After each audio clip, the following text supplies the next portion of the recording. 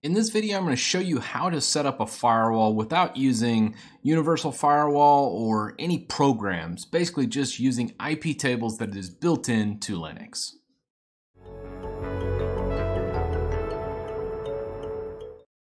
This video is brought to you by Purism, makers of the Librem 5 phone. Pre-orders are about to go up in July, so be sure to pre-order yours today because they're releasing in Q3 of 2019. Now, this method is typically used by many system admins out there for Linux, just because all these things are just baked into Linux and you don't have to install a bunch of programs. So it's really important to keep your install very lean, especially in an enterprise environment. That's why it's really good to know this. And I actually like this a lot better than UFW and other firewall programs out there, just because it's so easy once you start doing it over and over that it's just not cumbersome at all, and it makes more sense to me than having to understand a whole different program when I can communicate directly with the built-in firewall in Linux. So that's why I do it this way, and honestly, by doing it in this method, it only takes me about 30 seconds to a minute to set up a firewall, which is better than actually going out and downloading one. So that's why this exists and why you probably want to use this. If you're running a server, especially on SSH as well, the tarpiting section of this, which I go over briefly, is extremely important because it'll help secure your SSH down, because most people leave it up and it can be brute force attacked and will be brute force attacked, especially if it's open to the external world. So very important to do these things. I can't emphasize that enough. Firewall is extremely important when exposed to the outside world. Here is a quick rundown. I'm about to jump on the command line and show you all of the scripts that are part of this GitHub I've put together. But just know, if you're on Debian-based installs, to make these rules permanent, which you want every reboot, you want them to be permanent.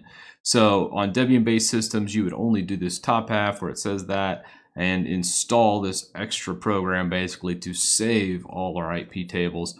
Arch-based systems, you're simply writing to the IP rules table, and then once that's actually written on every reboot, it'll just automatically load those. Just know that if you go ahead and clear out those rules by doing the firewall -down, you do need to rewrite the IP tables.rules, because as soon as you reboot, all your rules will come back.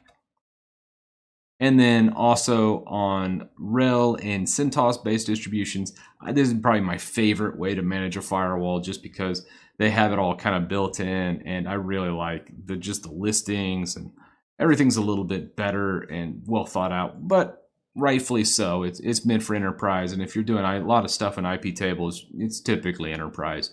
But I wanted to kind of show this just as a fast firewall setup, and I'm going to jump on the command line now and show you the actual commands we use to set up the firewall. Okay, so to start out with, we actually logged in as root here to make these changes to our server. This is setting up the perfect firewall. And I'm not going to use UFW or any other utilities either. I'm going to do strictly IP tables. So I'm going to go to the etc directory, and if you haven't already installed Git, I'm on Arch, so I'm going to just do sy git. Now, I've already actually installed Git and it's up to date, so I'm going to go ahead and cancel out of this installation. But then I'm going to just clone these files from my GitHub. So let's go github.com Titus tech /firewall setup. And it went ahead and did that. So if we go cd firewall setup, we are now in, as pwd, we created a new folder in etc called firewall setup. Inside this folder, there's 4 files. The README, which shows you kind of what everything does. Firewall, which we'll do a cat firewall. And you'll see kind of all the policies in here. Now, if I nano into this, let's say you need to change them. Leave all these in here. These are mainly, I'll walk through each line just so you understand what this does when editing your system. That's super important. If you don't know what a script does, definitely don't run it.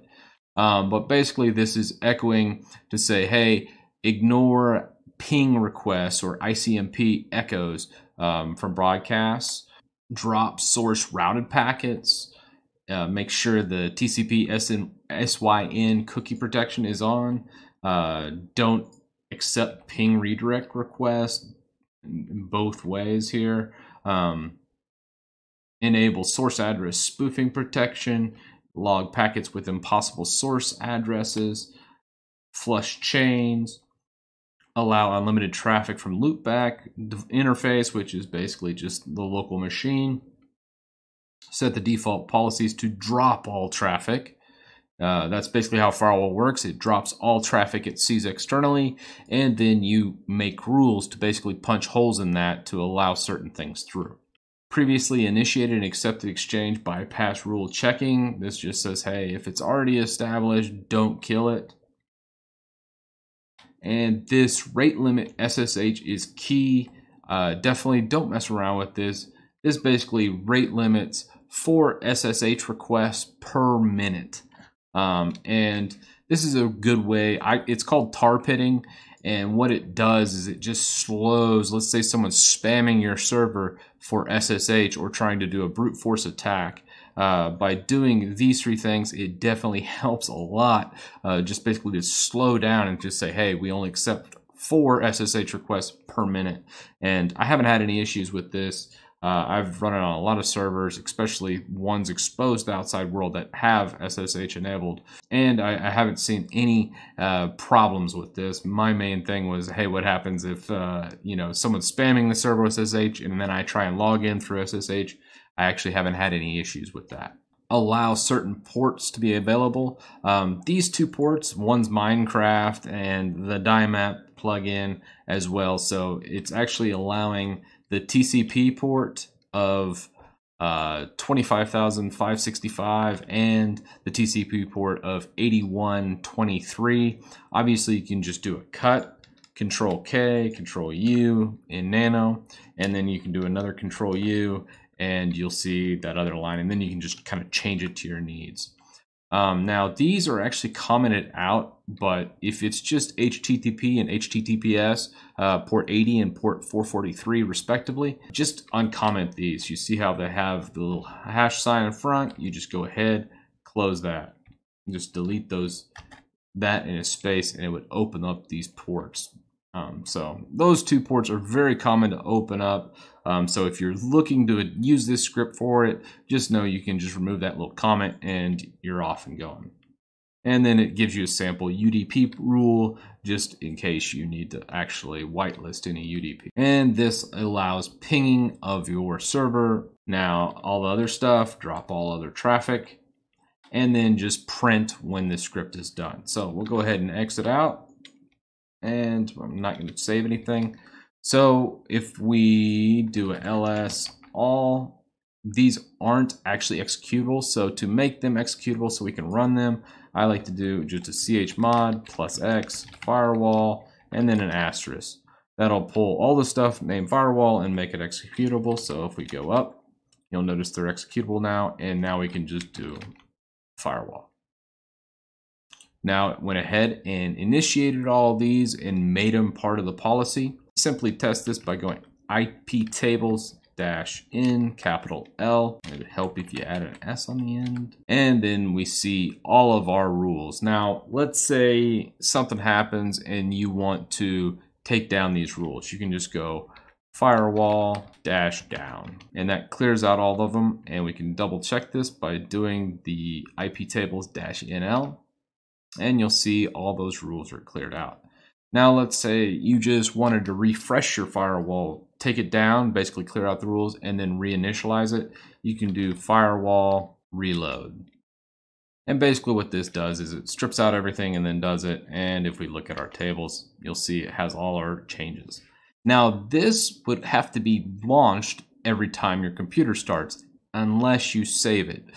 All right, let's go ahead and enable iptables at startup. So we'll do system control enable iptables, and it will go firewall setup and run our firewall rule again. To push the iptables to the actual be saved on startup, let's just simply type iptables save, and then we output this to etc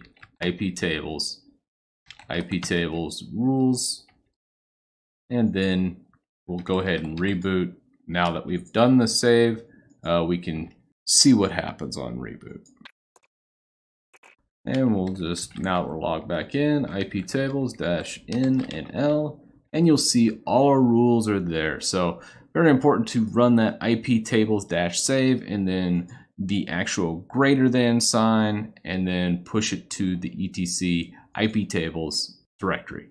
So when you do that and you push it to that rules file in that directory, you'll have it persistent and it will retain through reboots. But if you just run the firewall script on startup, that would also do it. But I always say, hey, it's best to put it in the iptables.rules. That way, when you reboot your server or whatnot, it'll all be there regardless if the script runs or not. And likewise, if you need to blow out any of these rules, make sure you do the iptables-save back to the rules. Otherwise, as soon as you reboot, all these rules will come right back. So there you have it. That's the famous fast firewall setup that I do all the time on pretty much any server that's pointing outward to the outside world. I always set it up this method. I typically just set this up. I actually had it in a text file, and I thought, you know what, I'm going to put this on GitHub, and that way you can just clone it, or anybody can clone it and then just change what they need out of it, because it makes just life a lot easier when setting up a firewall when you have something like this, and a lot more secure. And you'll notice that your traffic and those types of things from the outside world, when they see you're doing these types of things, typically they'll leave you alone. I mean, you're still going to get hit a lot on SSH, just because if you open up port 22 to the outside world, it's one of those things you're just going to get hammered. But with all that said, let me know your thoughts down below in the comments, and a big shout out to my patrons. Without you, I couldn't make these videos, and I'll see you in the next one.